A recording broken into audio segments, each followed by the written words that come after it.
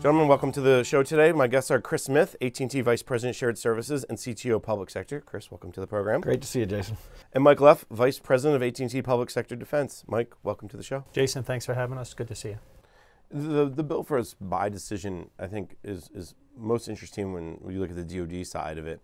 For years, you had something like MilCloud 1, which was on-premise at DISA, and then all of a sudden they said, well, MilCloud 2, we're going to go in a different direction. And then you have this cloud steering working group.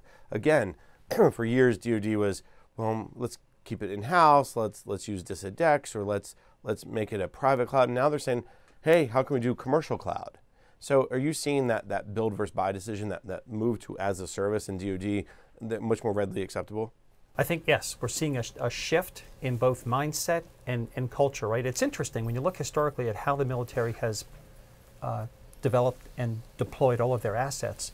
Many of the platforms and weapon systems, right, and a lot of their communication systems, tactical communication systems, they go directly to the private sector to design, build, and deploy, help them deploy. One of the things that the military has continued to hold on to historically has been information technology and the underlying infrastructure. And I think what they're seeing is that they can't move at the speed and the scale that a commercial provider like AT&T can move at. They don't have the funds, they're not able to make those massive investments, and quite frankly, that's not the core of their mission. So AT&T, you can imagine, has one of the largest networks on the planet, right? We're a global network provider. We've got a presence across the globe, and we make massive investments. Chris, I think it's probably about $140 billion that we've invested. And that's in infrastructure, right? Fiber, spectrum. When you look at the kind of investment we make, right, that's exactly what positions us to be able to provide network as a service. In fact, the technology has evolved over the years. Clearly, we're able to provide compute as a service, right? That's been happening for the last 10 years, storage as a service. But what you're now starting to see is the third leg of the stool, which is delivering network as a service, being able to provide bandwidth and network on demand.